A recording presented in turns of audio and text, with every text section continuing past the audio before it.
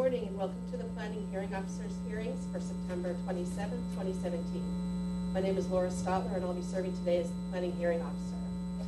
We have two cases and relevant exhibits are posted on the panels located directly behind me. The agenda, staff reports, and recommendation for each of today's cases can be found on the city's website. Okay, I'm going to restart. Good morning and welcome to the Planning Hearing Officer's hearing for September 27, 2017. My name is Laura Stotler and I'm serving today as Planning Hearing Officer. We have two cases and the relevant exhibits are posted on the panels located directly behind me. The agenda, staff reports, and recommendation for each of today's cases can be found on the city's website. A copy of the hearing procedures are also available on the counter by the door next to the agendas, as are copies of the staff reports. So today we have two different cases. One of them is a conditional use permit. Under the provisions of Title 30, Chapter 30.42 of the Glendale Municipal Code, a conditional use permit shall be granted if four required findings are present.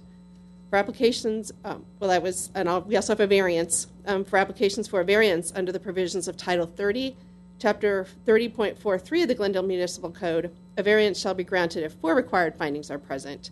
And those findings are outlined in the staff reports, and they're also online. If the evidence presented in the applications and at the hearing meets the criteria, then the Planning Hearing Officer can either approve or impose conditions for approval on the cases in question. If the findings of fact are not evidence, then the request will be denied. Notification of this public hearing was accomplished by the use of public notices, which were mailed to property owners and occupants located within 500 feet of the subject property. The notices were also physically posted on the site in question, and notices were placed in the local newspaper and also posted on the city's website. So hearings will proceed as follows. I'll read a description of the requested entitlements. The case planner will then make an overview presentation on the case, give an analysis, and make a recommendation. The applicant will then be asked to come forward, stating both name and address, and will be asked to present the case within a 15-minute time limit. Others in support of or in opposition to the application and all interested parties will then be asked to come forward and speak, stating both name and address, and will have a 3-minute time limit. Lastly, the applicant will be given the opportunity to make closing comments if desired in response to testimonies given by preceding speakers, and they will have a 5-minute time limit for the rebuttal. The hearing will be closed and the case taken under submission. After the hearing, the decision will be prepared in writing and will be in the form of a letter sent to the applicants and to all persons who have responded to the public notice, either by speaking here or who have submitted a written response and provided their mailing address. The date of the decision will be the date appearing on the letter. However, if a decision is made at this hearing, the decision date will be today's date, and the 15-day appeal period, and these are calendar days, will start today. Under the appeal provisions of Title 30, Chapter 30.62 of the Glendale Municipal Code, a decision may be appealed to the Planning Commission within 15 days of the date of the decision. Anyone wishing to appeal may obtain forms and brochures on the procedures from the Permit Services Center located on the same floor of this building in room 101. We also have speakers cards. These are the green cards. So if there's anyone who has not submitted one of these who would like to speak on one of the items on the agenda today, please submit one to our assistant. I would also like to inform everyone that the official proceedings of the hearings are being recorded as part of the public record. Okay, so for our first case today, we have 452.5 West Colorado Street. This is Glendale Spa. It's conditional use permit number PCUP 1712388. The applicant is Garo Nazarian, and I would like to ask staff to come forward and please provide a presentation.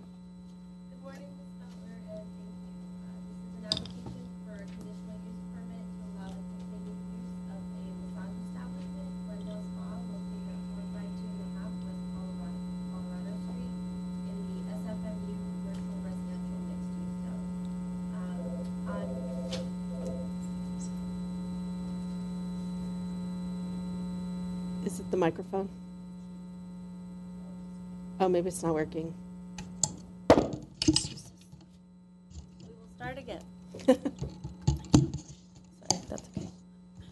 All right, there we go. Okay. This is an application for a conditional use permit, case number PCUP 1712388, to allow the continued use of a massage establishment, Glendale Spa, located at 452.5 West Colorado Street in the SFMU Commercial Residential Mixed Use Zone.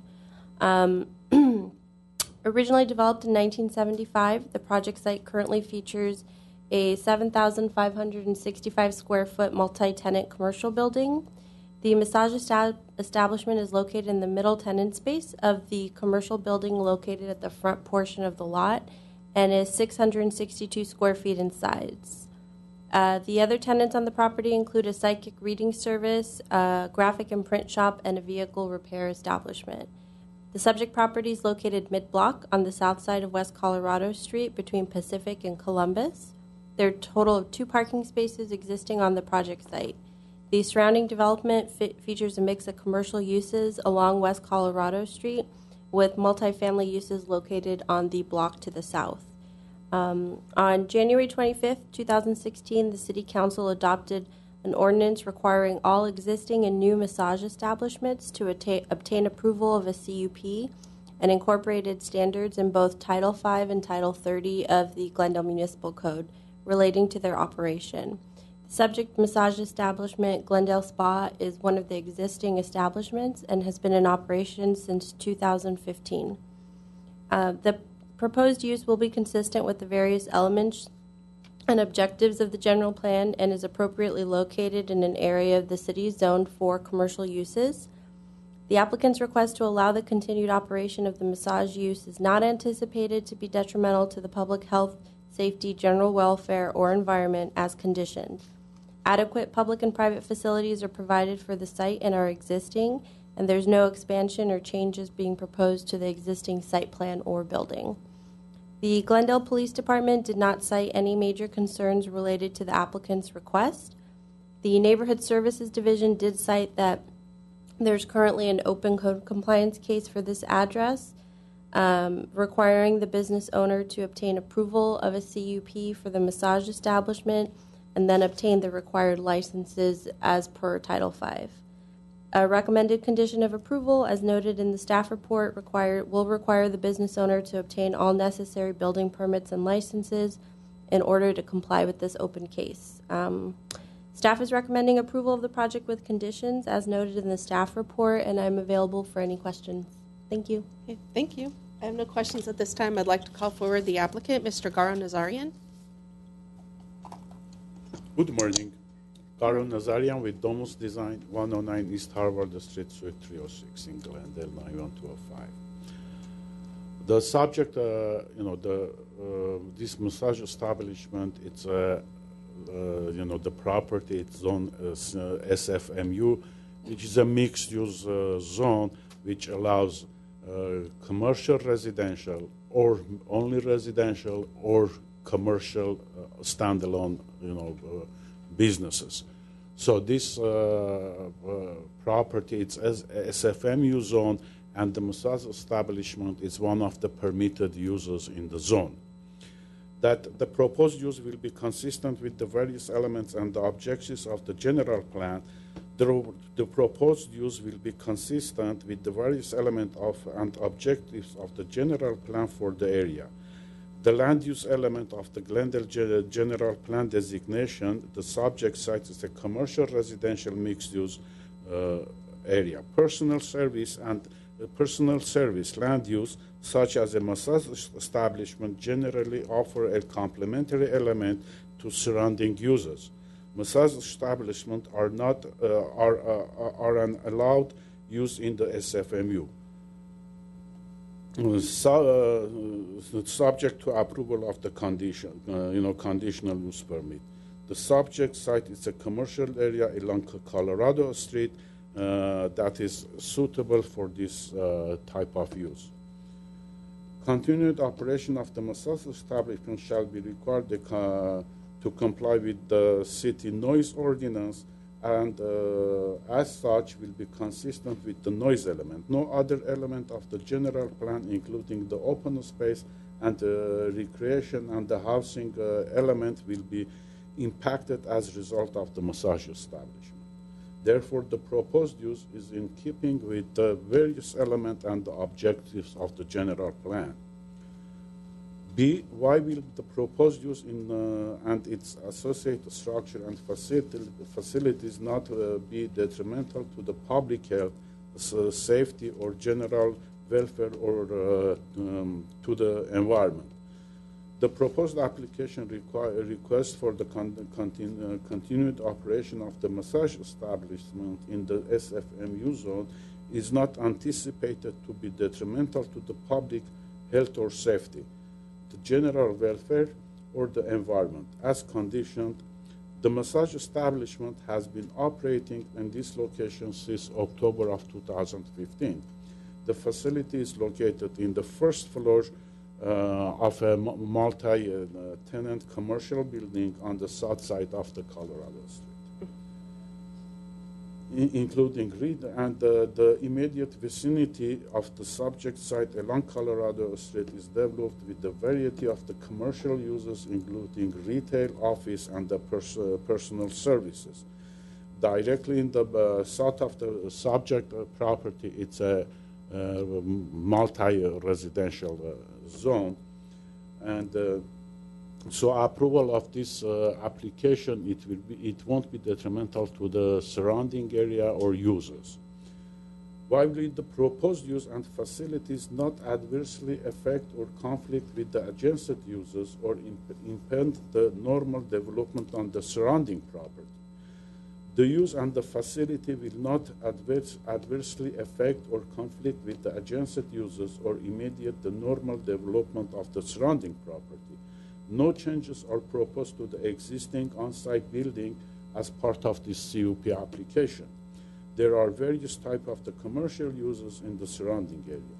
Approval of the conditional use permit will not adversely impact nearby uses along Colorado Street, nor impede the development of the surrounding properties, since these properties is all already developed. The massage use is not anticipated to draw a major traffic or create effect on conflicts with the adjacent users, and no substantial evidence was submitted to indicate that the facility would adversely impact existing facilities. The existing massage establishment has been at the present location since 2015, and no evidence exists that indicate that the use has been any issue. Adequate public and private facilities, the subject site and the surrounding properties is already all developed, and the adequate the circulation, parking, and the landscaping, everything, it's there. So all the adequate public facilities, everything, it's there, and it won't be any affected because no changes or expansion of the business is proposed. Okay. So by having all these findings there, we think that its approval, it's very, it's a normal request to have that. I did review the conditions of the approvals. We don't have any objection or problem with the conditions. We accept the conditions. And as Vista mentioned, when we filed for the CUP and the others, the neighborhood service center, code enforcement, that they have an open case for that. This morning, the business has all the state licenses, and they are certified. But for the city, even I didn't know, it was not I didn't have knowledge of that they have to file with the city to the licensing, which this morning already it has been filed. Okay. Any other question? I will be happy to answer it. I just want to make sure that you understand there's condition to you that the business shall fully comply with the provisions of Chapter 5.64 of the Glendale Municipal Code. Yeah. And then also that everyone be certified, like you Yes. said, that they need to maintain the certification. Yes. Okay. I have no further questions on this. Is there anybody else who wishes to speak on this item? Okay, seeing none, I will close the public hearing on this item, and I will approve this project as it is with the conditions that are in the staff report, subject to the findings that are included in the staff report, and we will issue a written decision shortly. Thank you very much. Thank you. Have a nice day. For the next case, I'd like to call forward Actually, I'll call forward. Let me just read the description. The second case is located at 2804 Glen Oaks Canyon Drive, variance case number PBAR 1710987. The applicant is Armin Hogtanian, staff is Milka Toledo. This is a variance request, and I would like to now ask the staff to please provide a presentation. Thank you, Ms. Stotler. As you stated, this is a variance, and the proposal is to convert approximately 470 square feet of an existing basement into habitable floor area for purposes of creating a bedroom and a bathroom within an existing two-story single-family house. As proposed, the basement conversion will result in a third story where the maximum allowed is 2 stories on a lot where the existing building footprint is located on a portion of a lot that's less than 40% average current slope. The overall average current slope of the property is approximately 66%. The property is located at 2804 Glen Oaks Canyon Drive, which is located in the R1R Restricted Residential Zone, Floor Area Ratio District 2. The surrounding property consists of R1R. There's also SR because it's across the street from Shoal Canyon, which is a park, and also ROS, which is the hillside open space to the south, and then again R1R surrounding the property. The property is 27,450 square feet. It's a rectangular shaped lot with a slight irregularity at the back. The topography is gradually sloping at the street front, and then it leads to an uphill ungraded terrain at the rear with mature hillside vegetation, including oak trees. This ungraded area, again, consists of natural chaparral, and there are approximately 4 mature oak trees, and those are located on or within 20 feet. One of them is very within close proximity to the house at the backyard, and I discussed that further in the findings as well and how that plays a role in this if they were to propose an expansion at the rear. Would you like me to go over the findings briefly as to some justification that why staff is recommending approval of this case? Yes, please. I'm really concerned. Are they actually adding anything to the exterior of the building, or is it all within the existing footprint of the building? Exactly. As you stated, it's all located within the existing building envelope, and for that reason, the variance is justified on the basis that the strict application of the ordinance would result in an unnecessary hardship because the combination of the physical constraints of the sites, including the steep topography, the location of the existing combination, existing development in combination with established setbacks and location of the oak trees at the rear of the property create physical constraints for which the requested 470 square foot conversion of the existing basement to floor area creates a third story is appropriate. While it does increase the existing number of stories, because the building permit shows 2 stories that was built there again back in 1987, which when it was constructed, we had different codes that dictated at the time. This will not create additional building mass. It's already there, so will not increase the existing 35-foot overall height of the building. The building envelope will not change. Essentially, will all stay the same. So no changes there. The basement was originally constructed. We looked at some original, which is in the file, plans for this that was approved for this property. And it shows this area there. As a matter of fact, it shows the basement, and it shows a laundry and stairs leading to the main house. But this area was always identified, this 470 square foot area, is just slab. So it was never proposed to be improved. And so that's what they're doing today. They're requesting to improve this area, which therefore creates habitable area, which therefore creates that additional story, which was never recognized originally because it was unoccupied or unimproved at the time, under a different code at the time. And so they want to add another bedroom, which would create a 4th bedroom for the house and a bathroom. So it's a modest request. to improve an area that's currently there. And once again, it's not going to be detrimental to the public welfare because, again, it's the mass, the scale, it's all going to remain the same in the building envelope as well.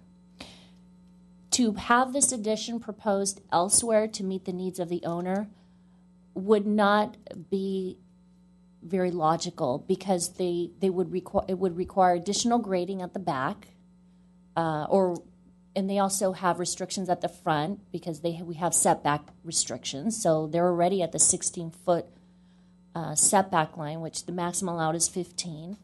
They have multiple oak trees. One of them, again, closest to the property, is located on the right-hand, I believe it's the right-hand side corner of the rear, next to the rear retaining wall, There's a retaining wall already there, which next to their backyard.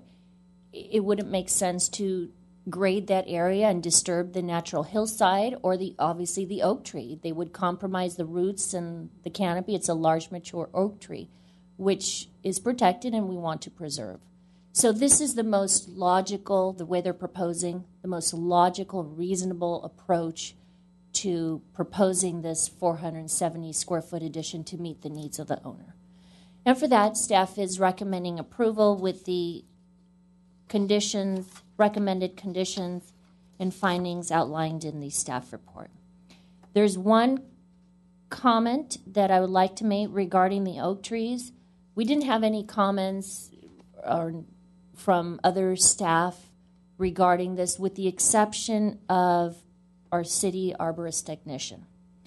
They did submit a memo, and they are requiring the owner to obtain indigenous tree permit for unpermitted tree work to that existing oak tree at the rear. Okay. So that's included in the conditions. And of course, there will be, if it is approved, they will require design review approval. And because it's more than the permitted threshold for exemption, it's more than 200 facing the street, we'll have to look at that more carefully if it would require potentially a different type of design review if it's not an exemption. Yeah, but all the improvements are proposed, though, within the existing structure. Correct. So we're not looking at exterior modification. True. Okay. It's just that technicality. So I just wanted to let the owner be aware. Okay. All right. I don't have any further questions. Thank you for your report. I'd now like to call forward the applicant, Armin Hagtanian. Hello. Hello, will you My please- name is Armin Hagtanian. Okay. You please tell me about your project. Sure. So as mentioned already, it is a variance to convert a garage into a bedroom. So the reason we're applying for a variance is keep the building envelope as it is because of the site conditions. As we mentioned, the oak trees in the back and severe, like a slope and a terrain, does not allow us to do any addition without altering the landscape and vegetation substantially, which is, I believe, that's the whole idea of the of the code, to preserve, excuse me, to preserve the landscape and natural habitat and landscape of the original site. So, and the building was built in 1987, and it used most possible buildable area that exists on the site. And at the same time, they built a basement that wasn't part of the square footage at the time, a basement that is higher than 7 feet in height, which actually in these days, with current regulations, it has to be counted as a square footage. So technically, we're not adding a square footage. We're just converting the use of it. We're reclassifying. And by doing that, we're creating a third story. So So technically, we're not doing any alteration to the envelope of the house, to the interior of the house. We're just reclassifying that as a 3-story building instead of a 2-story building, which actually forbidden by code because of the slope is less than 40% in that area. So the reason this is the most logical is that if we're not approved, then we have to, as I mentioned before, substantially alter the landscape. And in addition to that, if we add another square footage to the building, which would be like the exterior, not mentioning already interfering with the oak tree, the landscape, and all the other grading hardship, we're adding a square footage to the building, which triggers another car garage, which current code says that 3,500 square feet is the limit for 2-car garage or 2-car parking spots, whatever that would be, the wording is.